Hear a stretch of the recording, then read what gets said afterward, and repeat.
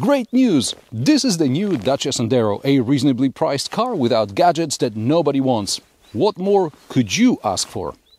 I'll ask for your subscription and a thumbs up, but that's just me making a living on YouTube.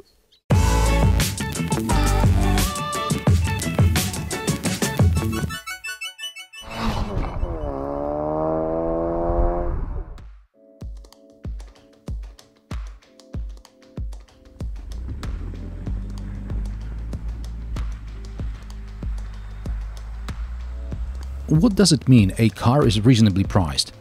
You can buy a new Dacia Sandero for as little as €8,490. Not this one, obviously, as this is the Sandero Stepway Comfort with a few extras.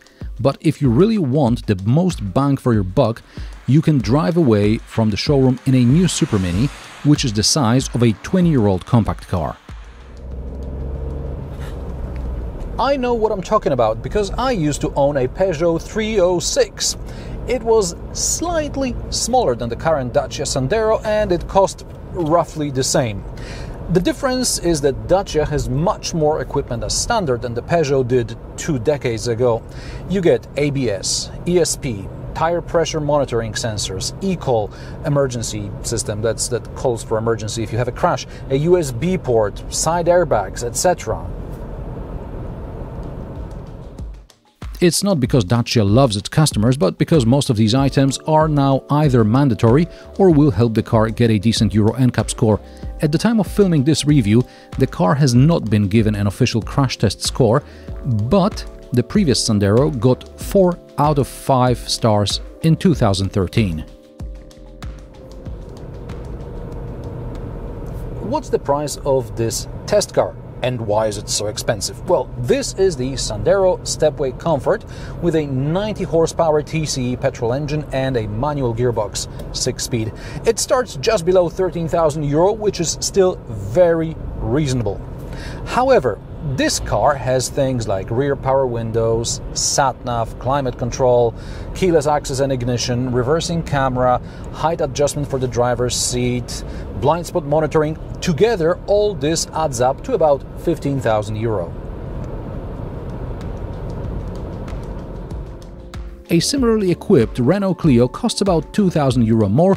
The Clio gets more stuff as standard and some of its features are unavailable on the Dacia. Meanwhile, in the Sandero you can skip many of the items that are standard on the Clio, hence the price can be much lower. Even if you go for the mid-level trim and a more powerful engine, you are still buying a decently equipped Super Mini for the price of an A-segment car. So, does the Dacia Sandero have any downsides? Paradoxically, options. The better you spec it, the closer you're getting to the Clio level, and you're still not getting the Clio quality. The seats are uncomfortable and there's just no going around it. There is no lumbar support adjustment. At least you have height adjustment, which may be optional in some markets, and I recommend you consider it if it's optional. There is no seatbelt height adjustment, so if the seatbelt cuts your neck, you have to adjust the seat height, and that's the only way around it. The engine, even if you go for the 90 horsepower motor, is for very relaxed driving. Try not to overtake anything other than a tractor because you're going to put yourself and others in danger. From 80 to 120 km per hour, the Sandero accelerates almost as slow as from 0 to 100 km per hour. There is a slightly more powerful and a fraction of a second quicker version with factory installed LPG, so maybe that's the way to go.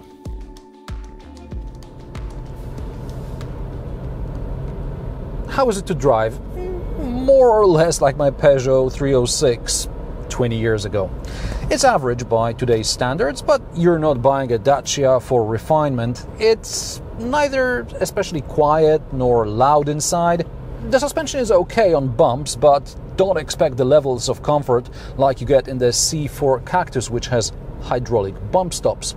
The steering is light, the gearbox is sufficiently precise. Headlights. In the press release, Dacia boasts that the new Sandero has LED headlights as standard, but just like in the Hyundai Tucson I reviewed recently, also here there is a manual level adjustment, and this means less brightness than some xenon headlamps, although they are definitely brighter than halogen headlamps used in the previous generations. Also, low beams are LED, but high beams remain halogen. It's a similar situation in the Clio, where you have manual adjustment for the headlight level, albeit the Clio gets full LED headlights. The main benefit of LEDs here is that they consume less power and therefore put less strain on the stop and start system.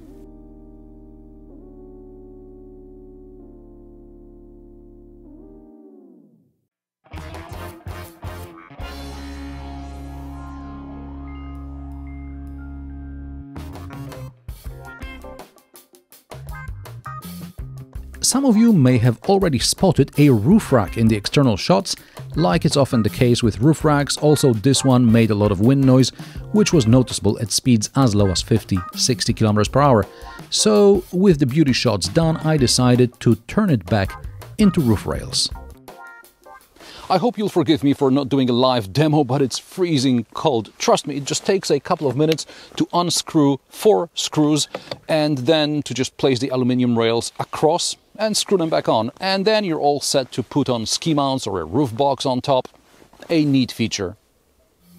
Cockpit of the new Dacia Sandero is interesting. Don't worry, the analog dials are still here and the central display appears only on some trim levels. The steering wheel is straight out of the new Clio, there's even cruise control. Radio is still operated with a joystick behind the steering wheel though. The instrument cluster is easy to read, there is a small digital display between the dials showing basic information. This test car gets keyless access and ignition, the start button is so low and deep it's hard to notice it. But there is a prominent phone holder and a USB port right above it.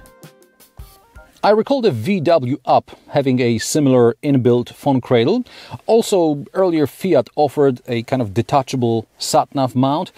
I like that it will hold pretty much any phone and I can sort of twist it, rotate it, adjust it to get the orientation right. But on the negative side, it does feel flimsy and I imagine it's going to break off in a couple of months. But that's not all. Why do I need a smartphone holder since I have a large display with either factory sat-nav, or if I don't want to use factory sat-nav, I've got Apple CarPlay and Android Auto. And since I have Apple CarPlay and Android Auto, why do I need the holder here and the USB here, since I can put the phone down there, where, by the way, is another USB port. However, this second one doesn't allow me to connect to Apple CarPlay or Android Auto, so I have to drag the cable from top to bottom. Brilliant. Also, the phone holder is too close to the instrument cluster, so your phone may obstruct visibility or you'll poke it every now and then. To make things worse, the holder is integrated with the screen, so if you don't get the screen, you have to get your own phone holder. The infotainment system is fairly simple to use. Besides displaying maps from your phone, its main job is to give you access to car settings. For example, I can finally set the car to lock as I leave, but it won't open as I approach, something that annoyed me greatly in earlier Renaults. By the way, yesterday the button to unlock the car on the passenger side froze. I think sensors built into the door handle are more reliable in adverse weather conditions. Press cars in Poland are often high spec, hence the automatic climate control with the same dials like you'll find in the new Clio. Below is a place for your bits and bobs, or your phone if you don't have a phone holder. There is a second USB port and a 12-volt socket. The glove box is very deep. This model gets an armrest attached to the driver's seat, but there is an optional armrest with storage. It comes with electric parking brake. The cup holders are a good size. There are also average-sized door bins. In the back, the legroom and the headroom is decent. There are door pockets and that's about it. The seat belts are in special guides so they don't get stuck behind the seats when you fold and unfold the backrests. Doors don't cover the sills, so on a day like today, you have to be careful not to get your trousers dirty. The boot volume is 328 liters. You can get a double floor. This car gets an optional mini spare. Now, that's unavailable if you go for the LPG model. There are two shopping bag hooks on either side. The load lip is high and unprotected, so in a couple of years when you're looking to buy this second-hand, you'll easily spot who used their Sandero to carry a lot of heavy stuff and who drove it only to church on Sundays. Prices, as I said in the beginning, start at the A segment car level, so if you want more car for less money, the Sandero is an interesting proposition. However, as you add more options, it becomes harder to justify certain roughness around the edges, because for not much more, you can get better cars which get Sandero options as standard. And what do you think about the new Dacia Sandero? Would you buy one instead of a Renault Clio or a Toyota Yaris? Let me know in the comment section below.